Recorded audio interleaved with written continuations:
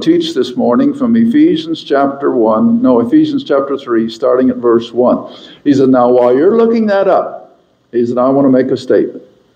Of all the men that have ever walked this planet, not counting the Lord Jesus himself, of course, but of all men that have ever walked this planet, there has never been a man of greater impact than the Apostle Paul. And I agree 100%. And they ignore him, they denigrate him, and they speak disgustingly of him.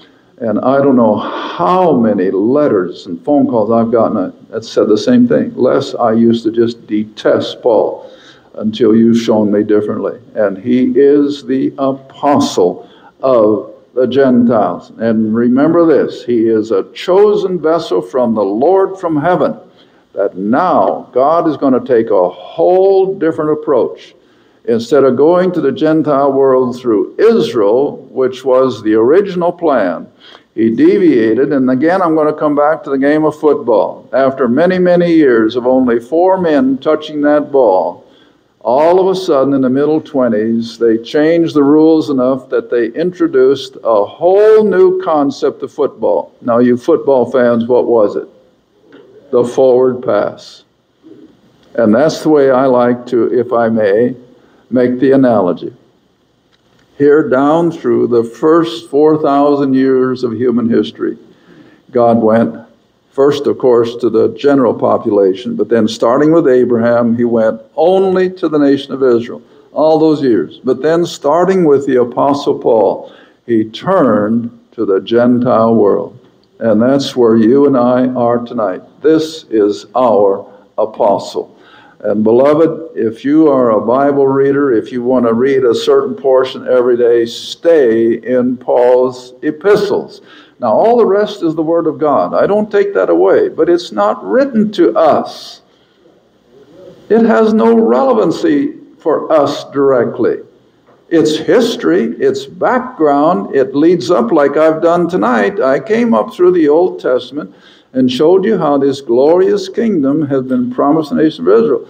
But when Israel rejected it, God turned to the Gentiles, not with Moses, but with one like him, the Apostle Paul. All right, now then I'm going to give you 4 verses of scriptures to confirm that. And remember that Paul writes only by virtue of the inspiration of the Holy Spirit. And every word he writes is just as inspired as what Jesus said himself in the 4 Gospels. Turn to 1 Corinthians chapter 4. Oh goodness, I'm just about down to 7:30. Oh well. This is more important than coffee or a break anyway. 1 Corinthians chapter 4, verse 16.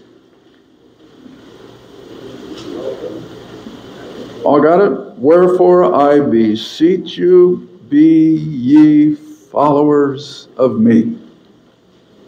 See that? So for your devotions, for your doctrine, for your Christian life, you go to Paul's epistles. You don't go back to Isaiah or Jeremiah. Those are prophecies.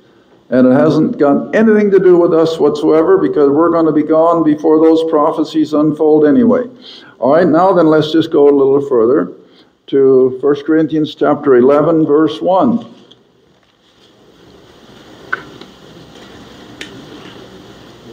Be ye followers of me, even as I also am a follower of Christ. So there's the process. Christ is at the head of the line. Of course he is. But we follow Christ by following Paul. And I always like to use the analogy of our Western cavalry when they were going out to make an attack and whatever.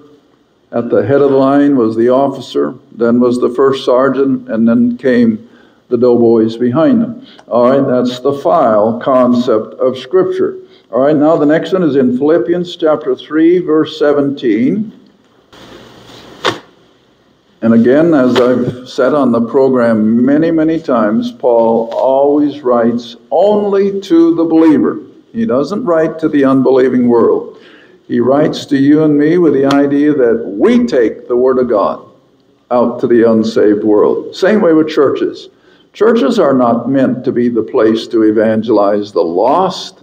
Churches are meant to build the body of Christ, to enhance the believer.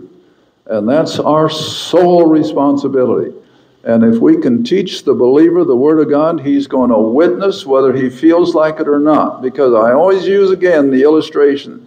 If you know an old shade tree mechanic who knows cars forwards and backwards, and you have a question, is he going to put his tail between his legs and walk away? No, sir. He's going to stand up to you and tell you what he knows. Well, that's the way we should become.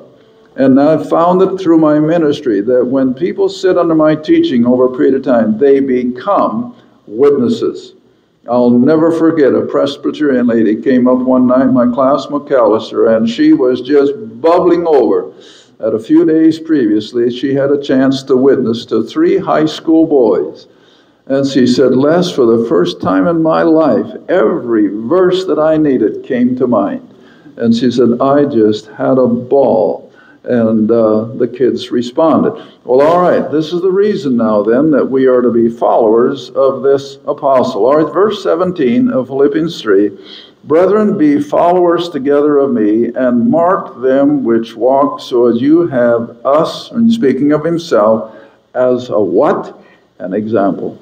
And we are to be a witness as well. Now I'm going to show you one more that has this whole concept of following the leader, if I can call it that way.